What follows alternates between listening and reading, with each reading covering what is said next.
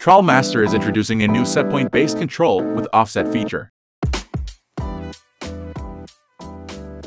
The newly added setpoint-based control introduces a brand new concept of climate control for the HCS2 controller.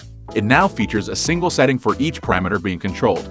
We have retained the ability to have unlimited settings for each day and parameter.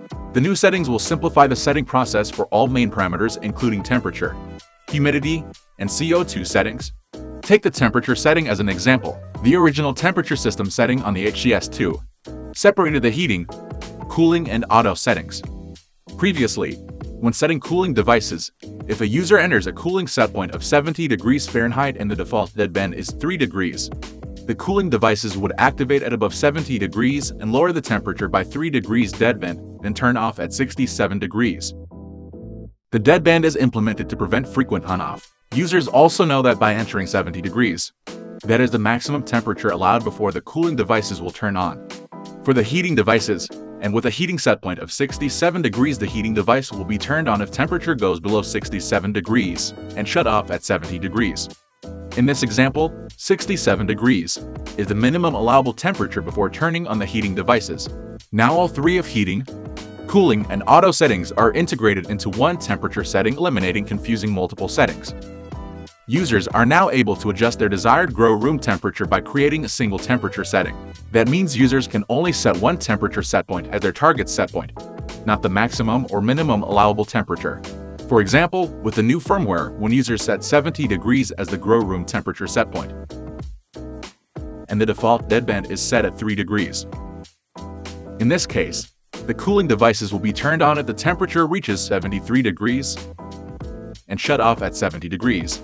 The heating devices will be turned on when the temperature drops by 3 degrees to 67 degrees and shut off at 70 degrees. By making this simple change to our programming, the user is simply selecting a single target temperature they want to run their room at. The user only needs to enter their desired or target set points instead of the minimum or maximum set points, which simplifies the setting process. The same program upgrade applies to the humidity and CO2 settings.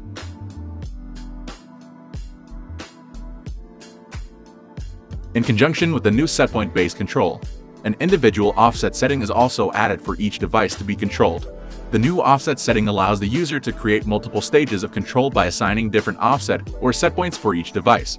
First, tap the device's icon to access the device's setting on the HCS2. Next, tap Enter to access the specific device setting page. You will then see a setting button in the upper right corner. Tap the button to access the advanced setting. The users can now set an offset value that deviates from the set point by using the scrolling menu.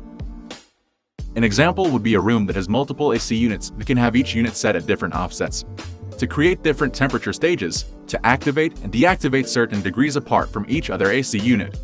For example, when a user would like to create staging control on his 3 AC units, he can set the first unit at 0 offset, the second unit at 2 degrees offset, and the third unit at 4 degrees offset. When he sets 70 degrees as the grow room temperature set point, and the default deadband is set at 3 degrees, the first AC unit will be turned on if the temperature reaches 73 degrees.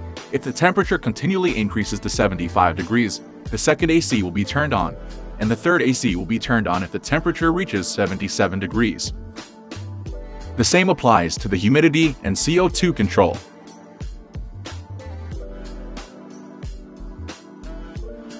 This also benefits our calendar control function.